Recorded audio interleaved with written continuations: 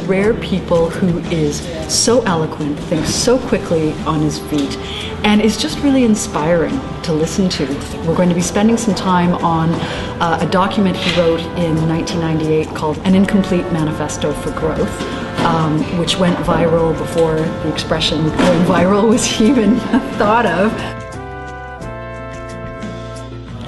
Well, I think what PEN does in terms of fighting for the freedom of authors and the freedom of ideas is, for me, central to the work that I do.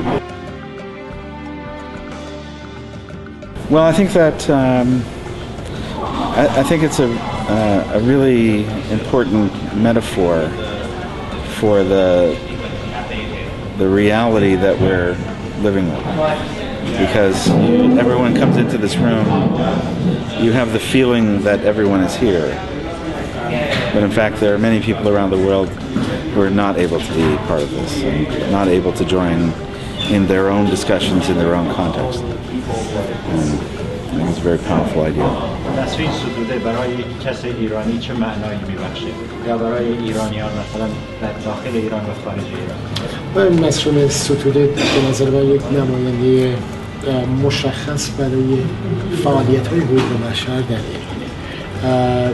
همون خانم شیرین عبادی گفتن یکی از آخرین وکلاییه که دارن واقعا برای جامعه دموکراتیک ایران، برای یک جامعه بهتر، برای یک جامعه‌ای که دموکراسی درش حاکم باشه دارن فعالیت میکنن.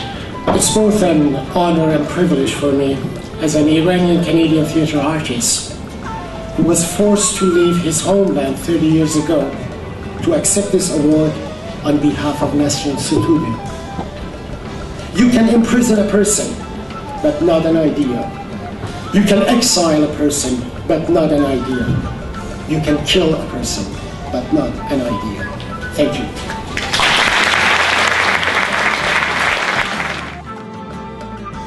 Number 2, forget about good.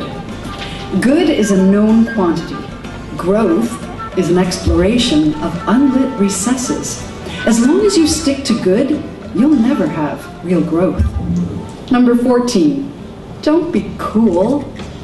Cool is conservative fear dressed in black. Number 30, organization equals liberty.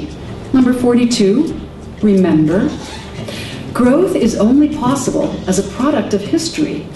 Without memory, innovation is merely novelty.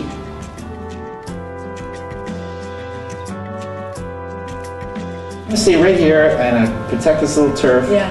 And I'm going to stay here, and as long as I stay here, you know, I just stand here up against the wall, I'm cool. But if I go out dancing and make these, you know, I don't know how to do it, and I, you know, make an ass of myself, that's not cool.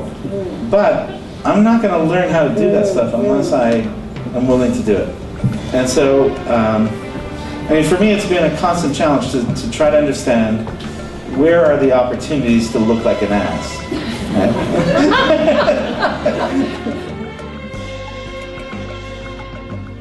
Toynbee says the 20th century will not be remembered as an era either of conflict and violence or of technology and innovation. He said that the big idea of the 20th century will be that we dare to imagine the welfare of the entire human race as a practical objective. That was 1957. It's now, you know, almost 50 years later. Let's go find out if this is true. But the most amazing thing that happened in that process is that a group of high school students said, "You're thinking too small." And I was like, "Well." Said this to you? Yeah. They said that, you know, I said, like, it's Arnold Toynbee. Like, all mankind, you know, all the human... It's pretty big. The entire human race as a practical objective. Okay? And they said, take out the entire human race and put in all of life. That's our project.